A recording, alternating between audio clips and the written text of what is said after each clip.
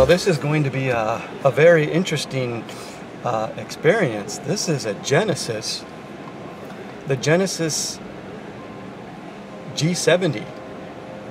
The G70 has been awarded the Car of the Year by Motortrend. And they are saying that this thing competes with the BMW 3 Series. Not bad, and not just a little bit here and there, but they're saying, hey, this is buy one of these. And for the performance, the handling, the power, and of course they're talking about the 3 liter, might be 3.3 turbo. There's also a smaller motor, but they like the turbo motor. It's very sleek sitting in here. It's very nice. It's actually it's comfortable. It doesn't. You know what I like about this? It doesn't feel like a Hyundai, which makes Genesis, or even a Genesis. Last year they had another Genesis here that I looked at. It just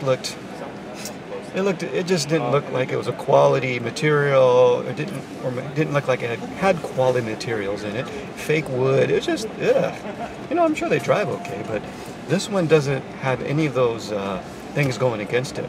I mean, the steering wheel is comfortable. It's got places for your thumbs. It has paddle shifters, buttons on the steering wheel like most every car. The center stack, it doesn't look like a center stack. It just looks like some vents and some climate control and what you need when you need it. The seat is very nice. It's very comfortable. Very comfortable. I could see actually driving a long ways in this car. I can see this as a road trip car, actually. This looks very comfortable, and it looks like it's going to get you exactly where you want to go, when you want to get there. Looking out the window, the hood is sculpted to look pretty masculine and muscular, and it looks very nice. The interior is pretty roomy, pretty spacious. I mean, it's not a big car, but it still has, looks like aqueduct, good space for the legs. Sunroof, of course, and it's a tinted sunroof. Nice sound system. This one has navigation, has a screen right there, easy to see, easy to use, and pretty nice. I like the stitching. I like how they have the leather on the doors.